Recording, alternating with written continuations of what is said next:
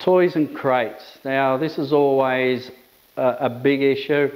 And again, I'm on the opposite school that a lot of people and a lot of trainers say, fill the crate up with toys. And let's give the dog 100 choices, 100 reasons to throw things around, 100 reasons to get it stimulated and excited. And I look at it and go, bullshit. She's in there right now, she doesn't get a toy. Not one. Does she look stressed?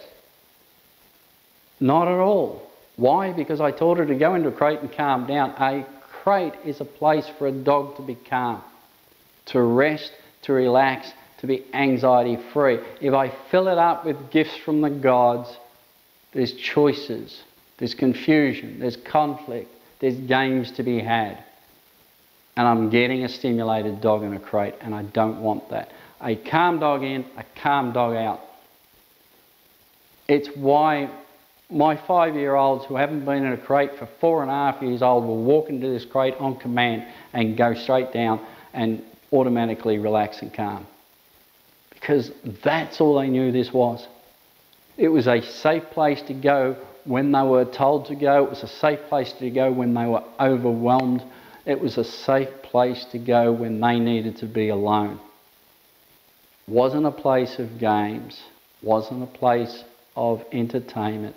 It was a place of safety and relaxation, and that's what you want in a dog. The more stimulated a dog, the more anxiety it is, because the more hormones, the more stimulants are being driven through that dog's body, the more adrenaline exists.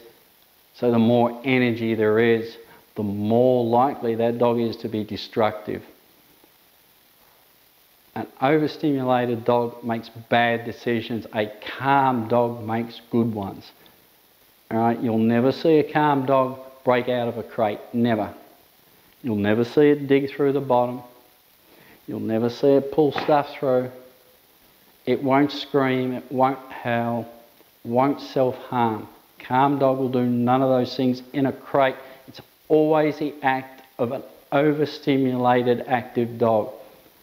Whether that is stimulation is caused through anxiety, or whether it's through fear, or whether it's through aggression or boredom, a calm dog will not do any of these things. So even if your calm dog is bored, it'll remain calm. And that's why I push calm training so much. And I say calm dog in, calm dog out, no toys for the most part. She never gets a toy overnight time. Never. I want her sleeping all night. I don't want her playing. If she's in here during the day for an hour or two, or she has a sleep, there are no toys. If I've got to leave her in here for a period of time because I'm busy or because we have to go out, she gets one toy. And it's a safe toy, something like a Kong. It can sometimes have kibble in it. It will sometimes have a frozen treat in it. But that's all she gets. No fabric toys. Dogs shouldn't really be allowed fabric toys, because that's why they dig your carpets, tear your curtains down, eat your lounge suites, because you're teaching them to put teeth on these fabrics.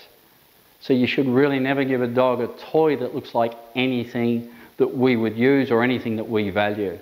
Not a toy shoe, not a toy phone or a toy TV or something like that, because the dog's association with that is, oh, I can chew that. And it doesn't often think, yeah, that's a toy, that's a shoe, toy shoe, real shoe.